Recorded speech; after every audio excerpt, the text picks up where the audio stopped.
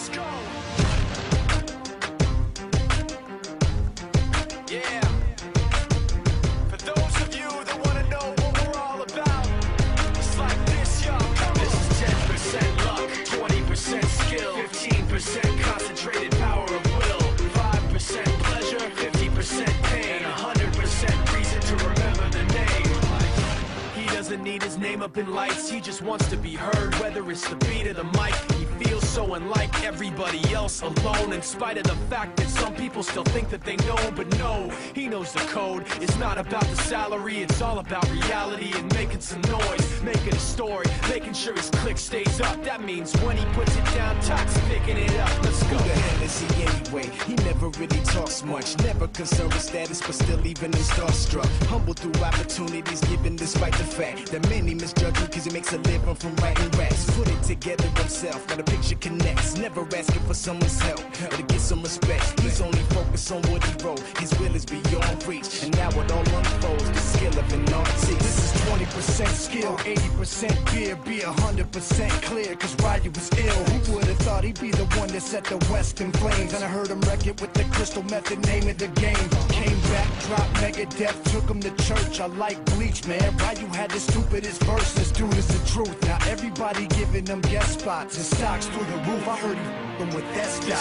This is 10% luck, 20% skill, 15% concentrated power of will, 5% pleasure, 50% pain, and 100% reason to remember the name. They call him Ryu, he's sick and he's spitting fire and Mike got him out the dryer, he's hot. Found him in Fort Minor with top, but a f***ing nihilist porcupine. He's a the type women wanna be within rappers, hope he gets 8 years in the making, patiently waiting to blow. Now the record with your notice taking over the globe. He's got a partner in crime, his is equally dope. You won't believe the kind of that comes out of this kid's throat. He's not your everyday on the block. He knows how to work with what he's got, making his way to the top. He often gets a comment on his name. People keep asking him, was it given that birth or does it stand for an acronym? No, he's living proof. Let him rock in the booth. He'll get you buzzing quicker than a shot of vodka with juice.